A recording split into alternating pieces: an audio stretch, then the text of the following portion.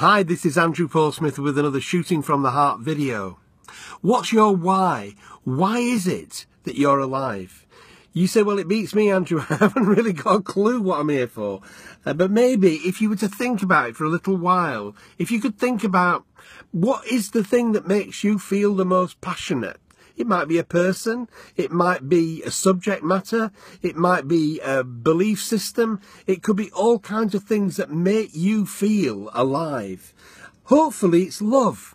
And yet, whatever it is that turns you on, that is where you're going to find your purpose. That's where you're going to be able to get the energy every morning to get up and to feel good about your life and get out there and do things and be all that you can be and seek to be better today at the things that you want to do in your life more than you've ever done before, being more in control of where you are going in your life, to have purpose, to have a why.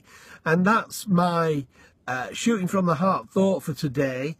As I say, when I record these videos, I really don't know what I'm going to say, except for I have a little thought in my mind, and today was about purpose and about why do you do the things that you do. It's one of the most fascinating studies of my life, to observe other people and to observe myself. Why is it I'm behaving in the way that I'm behaving? What is so important to me? What is the reason why this person did or said that particular thing that they said?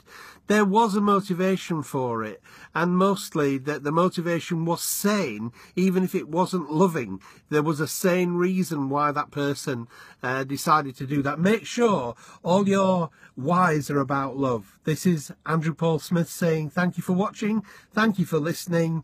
God bless you, love and light to you. Namaste.